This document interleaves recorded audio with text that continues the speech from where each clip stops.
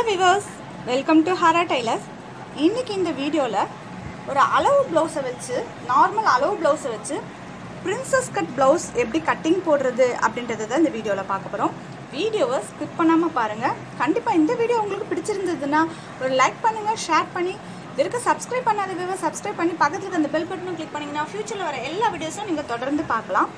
இப்போ நீங்க கஸ்டமர்ஸ் யாராவது வந்து இது வரைக்கும் நான் வந்து பிரின்சஸ் கட் போட்டது இல்லைங்க, ஆனால் போடணும்னு ஆசையாக இருக்குது, ஆனால் எங்கிட்ட நார்மல் ப்ளவுஸ் தான் இருக்குது, இதை வச்சு நீங்கள் தச்சு கொடுங்கன்னு சொல்லிட்டு உங்ககிட்ட கொடுக்குறாங்க. இப்போ இது மாதிரி ஒரு நார்மல் ப்ளவுஸ் நம்ம பட்டி வச்சு தைக்கிறோம் இல்லையா, ஷேப் வச்சு பட்டி வச்சு தைக்கிற இந்த ப்ளவுஸ் கொடுத்துட்டு இதை வச்சு நீங்கள் பிரின்சஸ் கட் எனக்கு கொஞ்சம் ஸ்டிச் பண்ணி கொடுங்கன்னு சொல்கிறாங்க. அப்போ நீங்கள் இதை எப்படி நம்ம பிரின்சஸ் கட்டாக மாற்றுறது அப்படின்றத இப்போ உங்களுக்கு சொல்ல போகிறேன். முக்கியமாக ஒரே ஒரு விஷயம் என்ன எல்லாம் கவனிக்கும் அப்படின்னா, நீங்கள் கடை வச்சுருந்தாலும் சரி, இல்லை இனிமேல் நீங்கள் கடை வைக்க போகிறதாக இருந்தாலும் சரி, ஒரு துணி தைக்க கொடுக்குறாங்கன்னா தெரியாது அப்படின்னு தயவு செஞ்சு சொல்லவே சொல்லாதீங்க. அந்த உங்ககிட்ட கொடுக்க வரதை வாங்கி நீங்கள் கற்றுக்கிட்டதாவது நீங்கள் செஞ்சு கொடுங்க. எப்பவுமே ஒரு விஷயம் நமக்கு தெரியாதுன்னு சொன்னோன்னு வச்சுக்கோங்களேன், கண்டிப்பாக அடுத்த கஸ்டமர்ஸ் வரவே மாட்டாங்க. ஓகேங்களா? அது மட்டும் இல்லாமல் இது ரொம்ப பெரிய விஷயமும் கிடையாது. நான் மட்டும் இல்லை, நிறைய யூடியூபர்ஸ் வந்து இது மாதிரி உங்களுக்கு நிறைய வீடியோஸ் போட்டிருப்பாங்க. நீங்கள் கண்டிப்பாக ஃப்ரீ டைம்ஸ் கிடைக்கும்பொழுது இது மாதிரி வீடியோஸ்லாம் நீங்கள் பார்த்து ஈஸியாக கற்றுக்கிட்டிங்கன்னா அடுத்து உங்கள் கஸ்டமர்ஸ் கேட்கும்பொழுது நீங்கள் ஈஸியாக ஸ்டிச் பண்ணி கொடுக்கலாம். இப்போ வந்து ஃபஸ்ட்டு நம்ம பண்ண வேண்டியது வந்து பேக் தான் போட போகிறோம். பேக் வந்து காமன் தான். ஓகேங்களா? சப்போஸ் அவங்க வந்து பேக்கில் ஏதாவது டிசைன் வைக்க சொன்னால் மட்டும் பேக்கில் நெக்கில் டிசைன் வைக்க போகிறோம். இப்போ நான் நார்மலாக தான் போட போகிறேன். பாருங்கள், ஃபோல்டிங் வந்து நம்மளோட லெஃப்ட் ஹேண்ட் சைடு இருக்க மாதிரி வச்சுருங்க. வச்சுட்டு ஃபஸ்ட்டு கீழே மடிக்கிறதுக்கு துணி விட்டுடுறேன். எப்பவுமே வந்து பேப்பர் கட்டிங் போட்டுட்டு பண்ணுறது ரொம்ப நல்லது. நான் எல்லா வீடியோஸ்லேயும் அதை தான் சொல்கிறேன். கீழே மடிக்கிறதுக்கான துணி விட்டுருக்கேன். இப்போ அடுத்து நம்ம நார்மல் ப்ளவுஸ்க்கு எப்படி பேக் இது பண்ணுவோமோ அதே மாதிரி தான் ப்ளவுஸோட பேக் ரெண்டுத்தையும் இப்படி ஒன்றா வச்சுருங்க. வச்சுட்டு கீழே கரெக்டாக இந்த மார்க் பண்ணிவிட்டு அதுக்கப்புறமா டாட்டுக்கான அளவு, அதுக்கப்புறம் தையலுக்காக ஒரு 1.5 இன்ச் விட்டுருக்கேன். அதுக்கப்புறமா உயரம், ப்ளவுஸில் இருக்க உயரம் ஏற்கனவே சொல்லியிருக்கேன். ஷோல்டரில் கை ஜாயின் பண்ணியிருக்க இடத்த விட்டுட்டு கழுத்து பகுதி இருக்கு இல்லையா, இதில் இருந்து தான் நீங்கள் ஹைட் நீங்கள் பார்க்கணும். ஷோல்டர்லேருந்து கீழே இந்த லென்த் இருக்கும். நம்ம ஏற்கனவே வச்சுருக்கோம் இல்லையா கீழே மடிக்கிறதுக்கு துணி, அதிலேருந்து இப்படி வச்சு பார்த்துட்டு கரெக்டாக இங்கே மேலே ஷோல்டராண்ட இப்போ மார்க் பண்ணிடுறோம். கரெக்டான மார்க்கிங் இது. மேலே தையலுக்கு ஒரு 1 சென்டிமீட்டர் கிட்ட எக்ஸ்ட்ராவாக மார்க் பண்ணியிருக்கோம். அதுக்கடுத்து பார்க்க வேண்டியது சைடு லென்த்து, அதாவது ஸ்லீவ் ஜாயின் பண்ணியிருக்கோம் இல்லையா, இது வந்து ஸ்லீவ் ஜாயின் பண்ணியிருக்கேன். இந்த ஆமூல்லேருந்து கீழே இது வரைக்கும். இது எங்கே வைக்கணும் அப்படின்னு பார்த்தீங்கன்னா பாருங்கள், இப்போ இப்படி வச்சுருவேன் உங்களுக்கு தெரியணுன்றதுக்காக. இப்போ வந்து கீழே நம்ம மார்க் பண்ணியிருக்கோம் இல்லையா, இது ஒரிஜினல் அளவு, இது வந்து டாட்டுக்கு விட்டுருக்கோம், இது தையலுக்கான அளவு விட்டுருக்கோம் இல்லையா.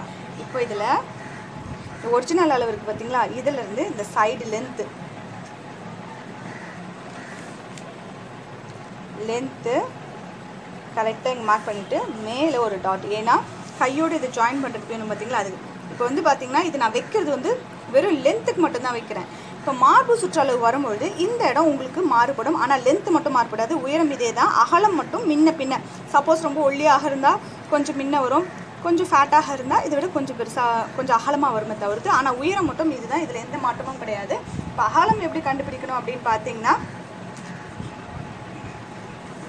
2 ஷோல்டரையும்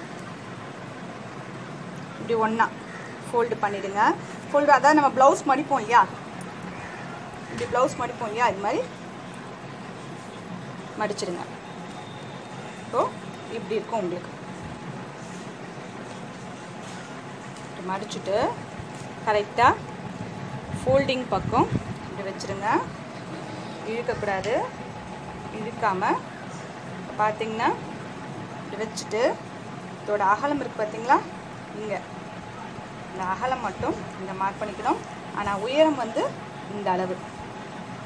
இப்போ இந்த அகலம் மார்க் பண்ணியிருக்கோம் இல்லையா, இந்த அகலத்திலிருந்து 1.5 இன்ச் வந்து தையலுக்கான அளவு.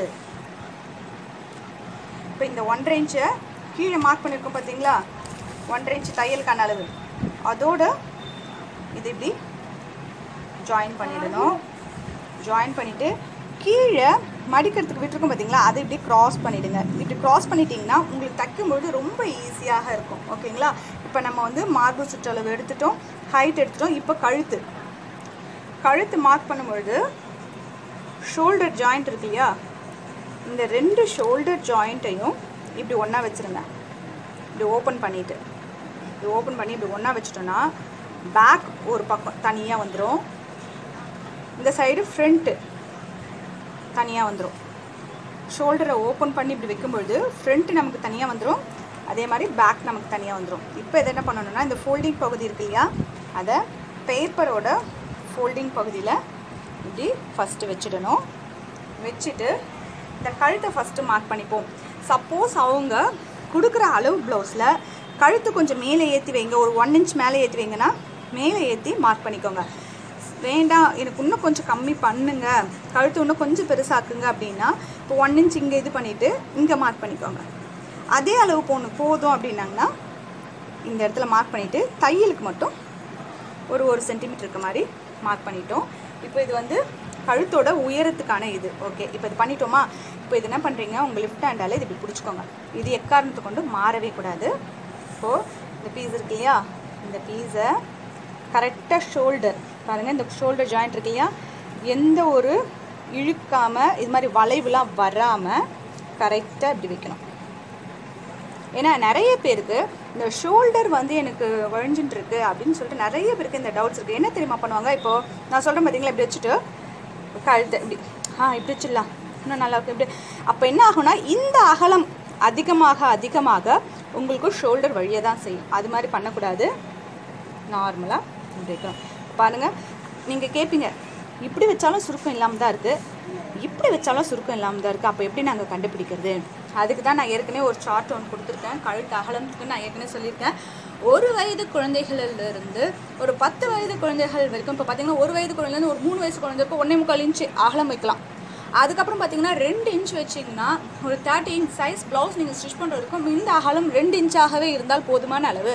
அதுக்கு மேலே டிசைனிங் நெக் வைக்கும் பொழுது 2.5 3 வைக்கிறது. அதுக்கப்புறம் தான் இதை தாண்டி 3 தாண்டி இது போச்சு அப்படின்னா உங்களுக்கு வந்து ஷோல்டர் வழியை தான் செய்யும். ஓகேங்களா. அதனால் அதை மெஷர் பண்ணி நீங்கள் வைக்கணும். பாருங்கள், இப்போ இதை பண்ணிட்டேன். இப்போ ஷோல்டர் இங்கே மார்க் பண்ணுறேன், இதுலேருந்து தையலுக்கான அளவு. அதே மாதிரி ஷோல்டர் எங்கே முடியுதோ அந்த இடத்துல மார்க் பண்ணுறேன், அந்த தையலுக்கான அளவு. இப்போது இதை முதல்ல போட்டுடுவோம். இப்போ ப்ளவுஸ் எடுத்துட்டு பாக்ஸ் போட்டுருவோம். எப்பவுமே இது மாதிரி கழுத்து வரைகிறதுக்கோ மாமூல் வரைகிறதுக்கோ நீங்கள் பாக்ஸ் போட்டுட்டு வரைஞ்சிங்கன்னா ரொம்ப ஈஸியாக இருக்கும். இப்போ உங்களுக்கு வந்து பிரின்சஸ் கட் தான் அப்படின்றதுனால நான் நார்மலாக ஒரு ரவுண்ட் நெக் தான் போடுறேன். சப்போஸ் உங்கள் கஸ்டமர்ஸ் வந்து டிசைனிங் நெக் வேணும், அவங்க என்ன விருப்பப்பட்டு கேட்குறாங்களோ அது மாதிரி நீங்கள் வச்சு கொடுக்கலாம். இப்போ வந்து பார்த்தீங்கன்னா இப்போ நார்மல் போட்டுட்டேன். இப்போ ஆமுல் பக்கம் வந்து இதே மாதிரி ஆமுல் வரைகிறது ஆல்ரெடி உங்களுக்கு தெரியும். இதுலேருந்து ஒரு 1 இன்ச் வச்சுட்டு இந்த லென்த் வைஸ் 3 இன்ச்சஸும் பிரெத் வைஸ் 3.5 இன்ச்சஸும் வச்சுட்டு இந்த கர்வ் நம்ம கொடுத்துட்டோம். இதுதாங்க நார்மல் பேக். இதில் வந்து எந்த மாற்றமும் நம்ம செய்யலை. இப்போ இந்த பேக்கை நம்ம கட் பண்ணி எடுத்துடலாம். நான் வெறும் ஃப்ரண்ட் மட்டும் போட்டு காமிச்சிருப்பேன். சரி, பேக்கும் போட்டு காமிச்சா உங்களுக்கு ஈஸியாக இருக்குமே அப்படின்றதுனால தான் இப்போ இந்த பேக் போட்டேன். இதில் வந்து நீங்கள் சேஞ்சஸ் பண்ணுறது எங்கன்னு பார்த்தீங்கன்னா நெக் மட்டும் வேறு எதாவது டிஃப்ரெண்ட்டாக கேட்டாங்கன்னா மட்டும் நீங்கள் இது பண்ணலாம். அப்படி இல்லைனா ஒரு சிலர் வந்து என்ன பண்ணுவாங்கன்னு பார்த்தீங்கன்னா பிரின்சஸ் கட்டுக்கு பேக்கில் ஓப்பன் கேட்பாங்க. பிரின்சஸ் கட்டு ஃப்ரண்ட்டில் அப்படியே இருக்கட்டாங்க, பேக்கில் மட்டும் ஓப்பன் வச்சு கொடுங்க அப்படின்னும்போது பேக்குக்கு இது மாதிரி ரவுண்ட் வைக்காமல் ஒன்று பானைக்கோ இல்லை பெண் குணுக்கோ வச்சிங்கன்னா பார்க்குறதுக்கு ரொம்ப அழகாக இருக்கும். அது மாதிரி நீங்கள் மாற்றி வச்சுக்கலாம். ஆனால் பேட்டர்ன் என்னவோ இதே தான். பேட்டர்ன் இது மாதிரி போட்டுட்டு துணியில் வச்சு கட் பண்ணும் பொழுது நீங்கள் ஓப்பனாக வச்சு கட் பண்ணிக்கலாம். இப்போ இது வந்து பேக் வந்து ஃபோல்டிங்காக வருது இல்லையா, இது துணியில் வச்சு கட் பண்ணும்போது ஓப்பன் சைடு வச்சு பண்ணிங்கன்னா பேக் ஓப்பனுக்கு ரெடி ஆகிடும். ஓகே, இப்போ நம்ம வந்து பேக் ரெடி பண்ணியாச்சு.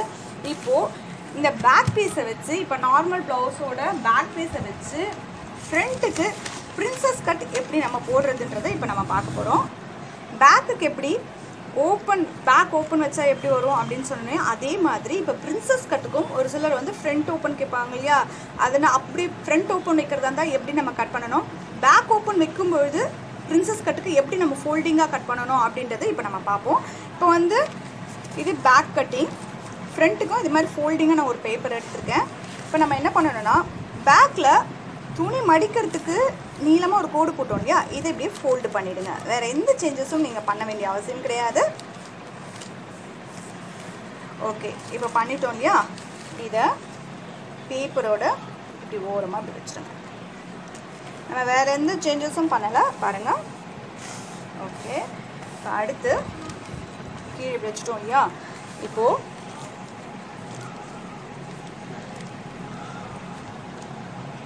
ஷோல்டர்லேருந்து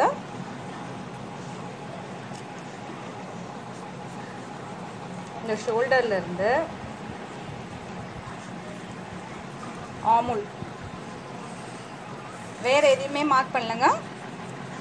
ஷோல்டர்லேருந்து ஆமுல், பேக்கில் இந்த துணி மடிக்கிறதுக்காக விட்டுருக்கோம் பார்த்தீங்களா, இதை மட்டும் ஃபோல்டு பண்ணி வச்சுருக்கேன். இப்போ இனிமேல் பேக் தேவைப்படாது. இப்போ அடுத்து நம்ம ப்ளவுஸை வச்சு என்ன பண்ணணும் அப்படின்னு பார்த்தீங்கன்னா, நார்மலாக நம்ம வந்து ப்ளவுஸுக்கு வந்து இந்த கப் ஷேப்லாம் எடுப்போம் இல்லையா, டாட் பிடிக்கணும் அப்படின்லாம் சொல்லி எடுப்போம் இல்லையா. இப்போ அதை நம்ம ஃபஸ்ட்டு பார்க்க போகிறது கிடையாது. நம்ம ஃபஸ்ட்டு பார்க்க போகிறது வந்து பார்த்திங்கன்னா, இது வந்து ஆமுல் ஸ்லீவும் பாடியும் ஜாயின் பண்ணியிருக்கேன். இந்த ஆமுல் பகுதியை இப்படி ஃபோல்டு பண்ணி இப்படி பிடிச்சிக்கோங்க. இதான் கரெக்டான சென்டர் பாயிண்ட்டு. அதே மாதிரி கொக்கி பக்கம் தான் நான் எடுத்துருக்கேன். இது ரெண்டுத்தையும் இப்படி பிடிச்சிக்கணும். பிடிச்சிட்டு இந்த ஃபோல்டிங்லேருந்து இப்படி மார்க் வைக்கிறோம். அது பாருங்கள், நினைக்கலாம் ஊட்பக்கம் இங்கே தானே வரும், நீங்கள் மாற்றிக்கலாம், பரவாயில்ல, எப்படி வேணாலும் மாற்றி மாற்றி வச்சுக்கலாம், ஒன்றும் பிரச்சனை இல்லை. இப்படி வச்சுட்டு மார்க் பண்ணும்பொழுது கரெக்டாக இந்த அளவை மார்க் பண்ணுறீங்களா, இதிலேருந்து 1.5 இன்ச்சு தையலுக்கு. அதுக்கப்புறமா இப்போ தான் முக்கியமான விஷயம், இந்த டாட் சென்டர் டாட் வருது இல்லையா, இந்த சென்டர் டாட்டோட இந்த சென்டரில் இதை இப்படி பிடிச்சிடுங்க. அதே மாதிரி இந்த கொக்கி பக்கத்தை இப்படி பிடிச்சிடுங்க. நம்ம நார்மலாக வந்து ப்ளவுஸுக்கு டாட் மார்க் பண்ணும்போது இப்படி தானே பண்ணுவோம். இப்போ இதையே நம்ம இங்கே வந்து ப்ளவுஸோட அடிப்பகுதியில் இப்படி வச்சுட்டு சென்டரை மார்க் பண்ணியிருக்காங்க. மார்க் பண்ணிவிட்டு உங்கள் டாட்டோட அளவு எவ்வளவோ 1 இன்ச்சோ 1.25 இன்ச்சோ 2 சைடு இருக்கு இல்லையா, இதை மார்க் பண்ணிவிடுங்க. மார்க் பண்ணிவிட்டு இந்த சைடு நம்ம பண்ணோம் பார்த்தீங்களா, இதை இப்படி ஸ்ட்ரெயிட் கோடு போட்டுடுங்க. ஓகேங்களா, பண்ணிவிட்டு உங்கள் டாட்டோட உயரம், அதாவது இந்த டாட்டோட உயரம் இருக்கு இல்லையா, இந்த டாட்டோட உயரம் எவ்வளோ இருக்கோ அதை அப்படி வச்சுட்டு மார்க் பண்ணிக்கோங்க. ஓகே, இப்போ இதை என்ன பண்ணணும் அப்படின்னா, இதை இந்த டாட் ஷேப்புக்கு வரைஞ்சிடுவோம். வரைஞ்சிட்டோம். அடுத்து நம்ம செய்ய போகிறது, இந்த ஆமுல் இருக்கு இல்லையா, ஆமுலில் இப்போது உள்கை வரைஞ்சிடுவோம்.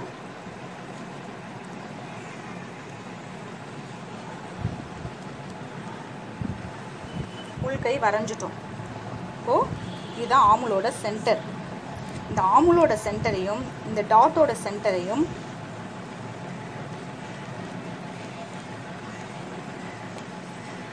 இப்படி ஜாயின் பண்ணிக்கணும். ஓகேங்களா, ஜாயின் பண்ணதுக்கப்புறமா இப்போது இதில் நம்ம என்ன பண்ணியிருக்கோம், 1.25 இன்ச் வந்து டாட்டுக்காக எடுத்திருக்கோம் இல்லையா, அந்த அளவை நம்ம தையலுக்கு 1.5 இன்ச் விட்டுட்டு தனியாக எக்ஸ்ட்ரா இருக்குது பார்த்தீங்களா கிளாத்து, அதில் விடணும். நீங்கள் இங்கே டாட்டுக்கு எத்தனை விட்டுருக்கீங்களோ இந்த அளவை இங்கே விட்டுட்டு இது இப்படி க்ராஸாக தான் ஜாயிண்ட் வரும். இப்படி தான் வரும். என்னங்க ஷேப்பே வரலைன்னு நினைக்காதீங்க. நம்ம டாட் அங்கே பிரின்சஸ் கட் இது பண்ணும்பொழுது இந்த ஷேப் இந்த அளவு இங்கே உங்களுக்கு பிடிச்சிட்டதுக்கப்புறமா இது நமக்கு கரெக்டாகிடும். இல்லைன்னா பார்த்தீங்கன்னா என்ன ஆகும்னா ரொம்ப டைட்டாக இருக்கும். பிரின்சஸ் கட் தச்சும் நமக்கு பிரயோஜனம் இல்லாத மாதிரி ஆகிடும். ஓகே, இப்போ இது பண்ணிட்டோமா. இப்போ கழுத்து, உங்களுக்கு கழுத்து எந்த அளவு வேணுமோ அந்த அளவு மார்க் பண்ணிப்போம். நான் இப்போ உங்களுக்கு சிம்பிளாக ரவுண்ட் நெக் தான் போட்டு காமிக்கிறேன். ஓகே, போட்டாச்சு. இப்போது எப்படி கட் பண்ணுறது அப்படின்றத பார்ப்போம். இப்போ நம்ம இங்கே எக்ஸ்ட்ரா விட்டோம் பார்த்தீங்களா, இதில் இருந்து தான் கட் பண்ணணும். கட் பண்ணிவிட்டு உள்கை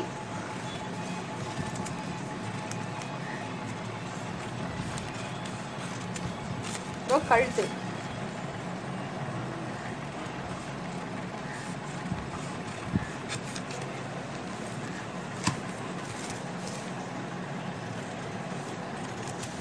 ஓகே, இதை கட் பண்ணிட்டோம். இப்போ அடுத்து செய்ய வேண்டியது இந்த டாட்டுக்கு வச்சு வரைஞ்சிருக்கோம் பார்த்தீங்களா, இந்த முக்கோண பீஸு, இதை கட் பண்ணிடணும்.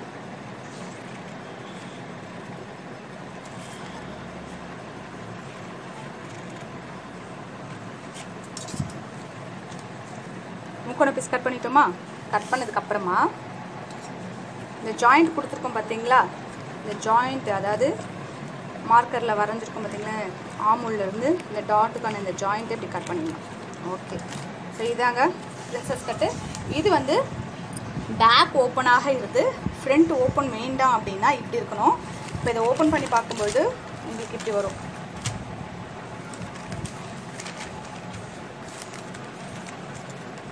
தைக்கும் பொழுது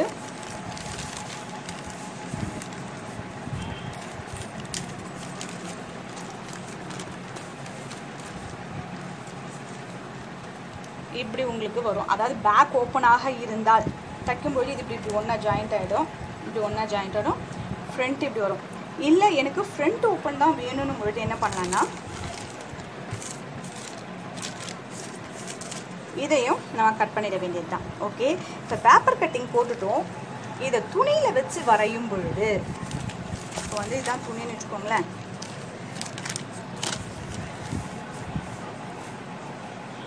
இப்படி வருது இல்லையா, இதை துணியில் வச்சு வரையும் பொழுது இதில் வந்து பார்த்திங்கன்னா இது அடிப்பகுதி, சென்டர், கழுத்து, ஷோல்டர், இந்த ஆமுலில் பாதி வந்ததுக்கப்புறமா நம்ம எங்கே கட்டிங் கொடுத்தோமோ இதுலேருந்து மட்டும் ஒரு கால் அளவு எக்ஸ்ட்ரா வச்சு நம்ம கட் பண்ணணும்.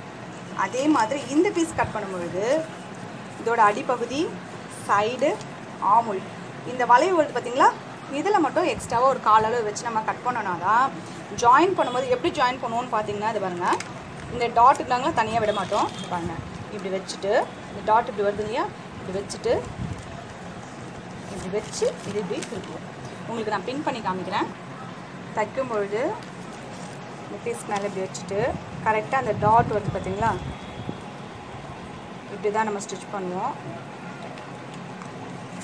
அதே மாதிரி இந்த வளைவு வரும்பொழுது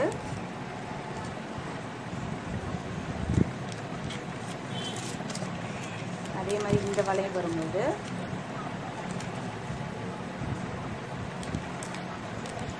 தச்சு திருப்பும் பொழுது நமக்கு இந்த ஷேப்புக்கு வந்துடும். இப்போ வந்து பார்த்திங்கன்னா நம்ம இங்கே டாட் விட்ட இடத்த இது வந்து எக்ஸ்ட்ராவாக விட்டோம் பார்த்தீங்களா, அந்த இடம் உங்களுக்கு சரி பண்ணிவிடும். இப்போ இது மாதிரி ஜாயின் பண்ணிவிட்டு நீங்கள் லேஸ் கொடுக்குறதாக இருந்தாலும் சரி, இல்லை லேஸ் வேண்டாம் நீங்கள் அப்படியே மேல் தையல் போட்டுட்டு கீழே மடிக்கிறதுக்கு துணி வச்சு தச்சிடலாம். தச்சுட்டு ஆஸ் யூஷுவல் எப்பவும் போல் பேக்கு அடிப்பகுதியை மடித்து தைச்சி டாட் பிடிச்சிட்டு ஷோல்டர் அட்டாச் பண்ணி நீங்கள் கை அட்டாச் பண்ணலாம். இதுதான் சிம்பிளான பிரின்சஸ் கட்டிங்கோட கட்டிங். இதுக்கு நடுவில் உங்கள் கஸ்டமர்ஸ் வந்து உங்கள் பிரின்சஸ் கட்டிங்க்கு சென்டரில் பேட் வைக்கணும்னு சொன்னால் அதுக்கேற்ற மாதிரி பேட் வச்சு லைனிங் கொடுத்து நீங்கள் ஸ்டிச் பண்ணலாம். வேண்டாம் வேறு ஏதாவது லேஸ் வைக்க சொன்னாலும் நீங்கள் அதுக்கேற்ற மாதிரி நீங்கள் கட்டிங் போட்டு ஸ்டிச்சிங் பண்ணலாம். மெயினான கட்டிங் இது தான். இப்படி தான் நம்ம வந்து நார்மல் ப்ளவுஸை வச்சு பிரின்சஸ் கட்டிங் போடணும். ரொம்ப ரொம்ப சிம்பிளானது. கண்டிப்பாக நீங்களும் வீட்டில் ட்ரை பண்ணுங்கள். இனிமேல் எந்த கஸ்டமர்ஸ் வந்து பிரின்சஸ் கட் கொடுத்தாலும் சரி, கட்டோரி கொடுத்தாலும் சரி, நார்மல் ப்ளவுஸ் வச்சு எப்படி போடுறதுன்றதை யோசிக்காமல் நீங்களும் இந்த மாதிரி செய்யலாம். கண்டிப்பாக இந்த வீடியோ உங்களுக்கு பிடிச்சிருந்ததுன்னா லைக் பண்ணுங்கள், ஷேர் பண்ணுங்கள், சப்ஸ்கிரைப் பண்ணி பக்கத்துக்கு அந்த பெல் பட்டனும் கிளிக் பண்ணிங்கன்னா ஃப்யூச்சரில் வர எல்லா வீடியோஸும் நீங்கள் தொடர்ந்து பார்க்கலாம். Thank you viewers.